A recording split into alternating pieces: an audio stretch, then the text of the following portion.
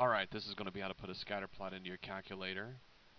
If you're following along in your book, we're going to use the XY table given to us on page 115 under example 3. And we're trying to approximate a best fitting line. And the example that they're using, that they're giving us a table that shows the number of alternative fueled vehicles in use in the United States X years after 1997. Approximate the best fitting line for the data. And so here's the data right here, and we want to put this into the calculator. So anytime we do any kind of scatter plotting or anything, it's going to come from the stat key. So hit the stat key and then choose to edit. Choose choice 1. And then if there's anything in your list, arrow key up, choose clear, and hit enter. That'll clear your list every time. Do not choose the delete key. And then we're just going to enter our numbers. And every time you're ready to put a number in, you just type that number on your keypad and hit enter. So we can put as big of a number as we would like in here. But for this particular example, we're just going to use the numbers 1 through 7.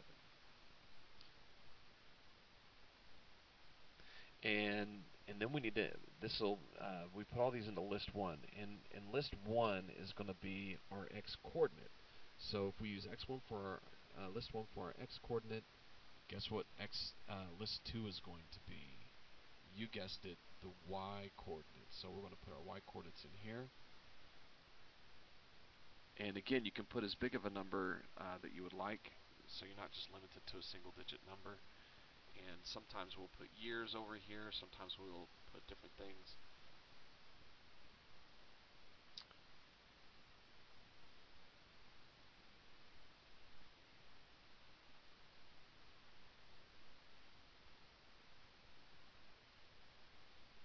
Alright, so once we get all of our information from the Y list in, we want to look at the two lists that we just created on our calculator, and they need to both be the exact same length.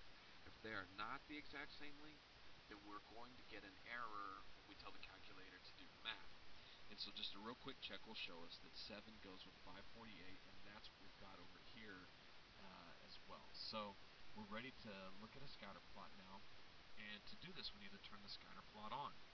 And we'll hit the second key, y equals. We're going to use plot 1, so choose 1.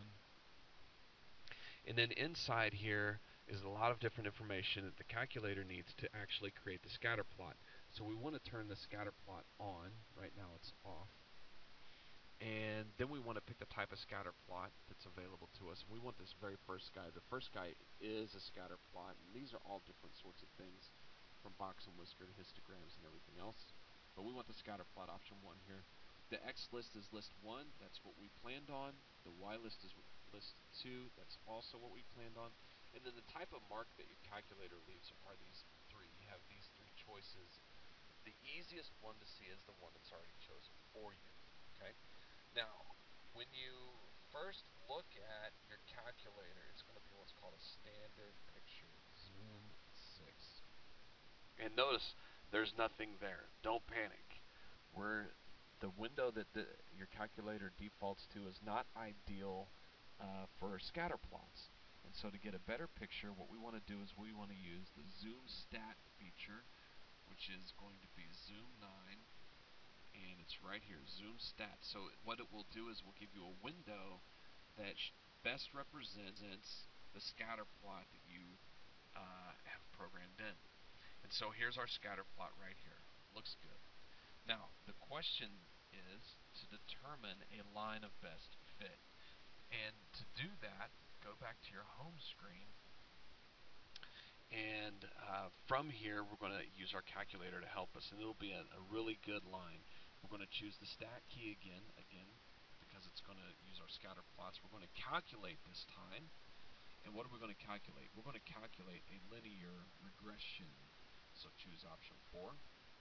And we want to graph this linear regression to see how good of a fit it is. It'll show us. And in order to do that, this is a fun little trick. And if you can pick this up, it will make life really easier later in your math careers. But the vars key, and then go to yvars, and we're working with functions, and we're going to graph it from y1. And so you put all this in, you put that in, and you should have something that looks similar to this. And you hit enter, and here's your slope, your A. Here's your y-intercept, your B. And then down here, this R value is your correlation coefficient.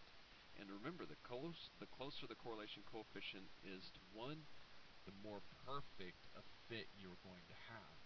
And so our equation for this line would be y equals 40.869x plus 262.83. And to look at a graph of it, just hit the graph key on your calculator.